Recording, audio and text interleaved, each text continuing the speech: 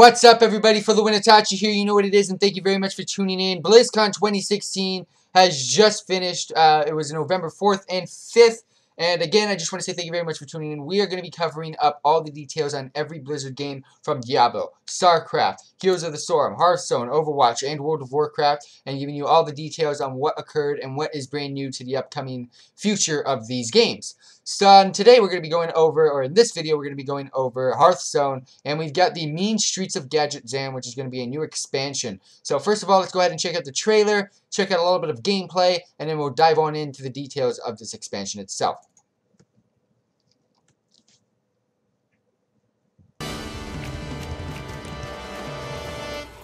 Blizzard Entertainment.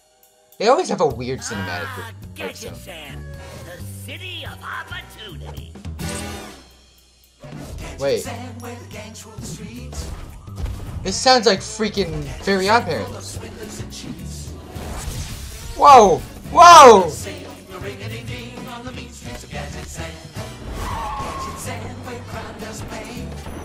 Is this the Fairy Godparents theme song or what? That's all I can think of right now.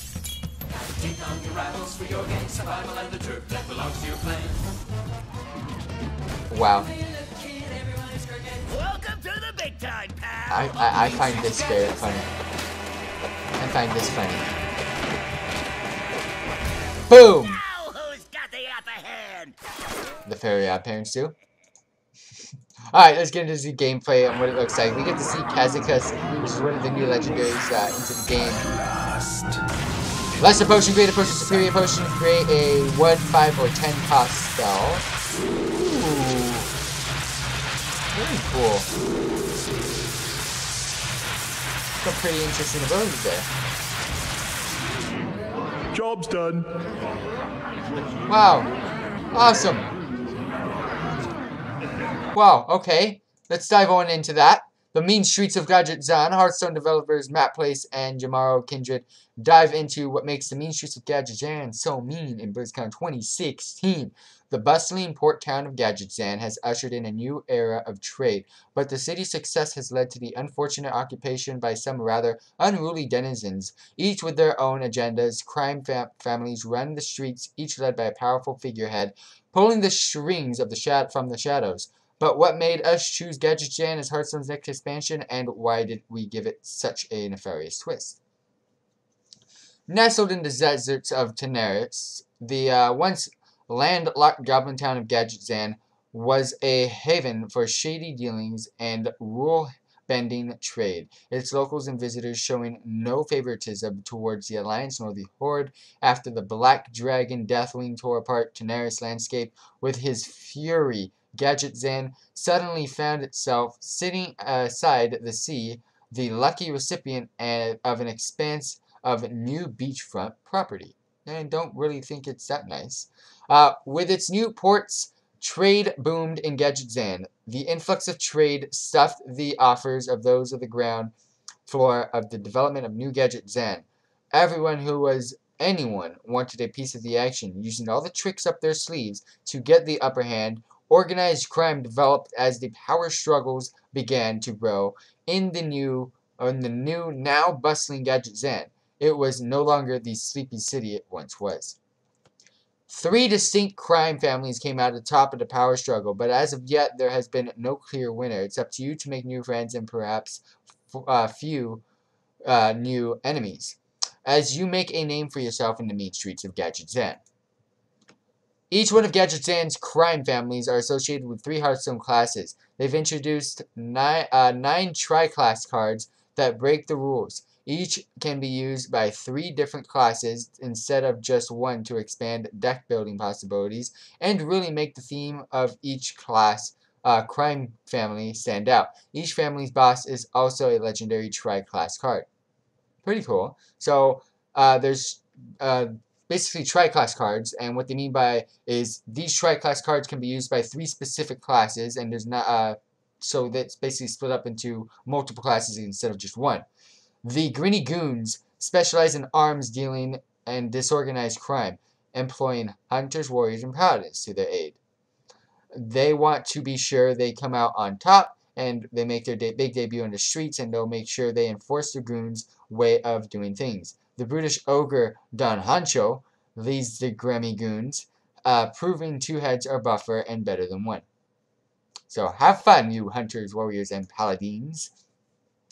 The Cabal's priests, warlocks, and mages excel in potion making, and they profit off the dude. I'm loving it already. Profit off the sale and trade of their mysterious and potent red mana. Whether you're cooking up something to give your upper hand to the blow of your opponent smithereens, you can never be quite sure what's the Cabalist's potion vial. The expert mixologist and leader of the Cabal, Kazakus, which we just saw gameplay of, can even create a custom potion for you on the fly, giving you the edge and exactly what you need.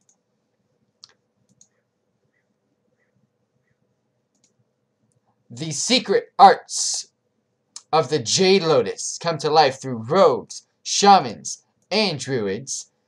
These mystic assassins lurk in the shadows, waiting for the next unfortunate target to walk down the wrong alley. Utilizing ancient and forbidden arts, the Jade Lotus and their mysterious leader have their own way of taking care of business, efficiently and quietly. Rumor has it they have been even greater secret just waiting to be unearthed.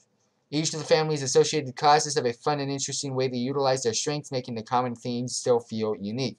Not all of Gadget Zan's citizens happy to be criminals or are aligned with the 3 crime families. One thing that makes Gadget Zan special is that its city's an opportunity, and just about anyone can move in and make a name for themselves. Extra, the Gadget Zan Gazette. Let's go ahead and check it out. Gadget Zan welcomes all. Opportunities abound in bustling desert metropolis. Mayor confirms. And who owns the streets? An inside look at major players in secret power struggle.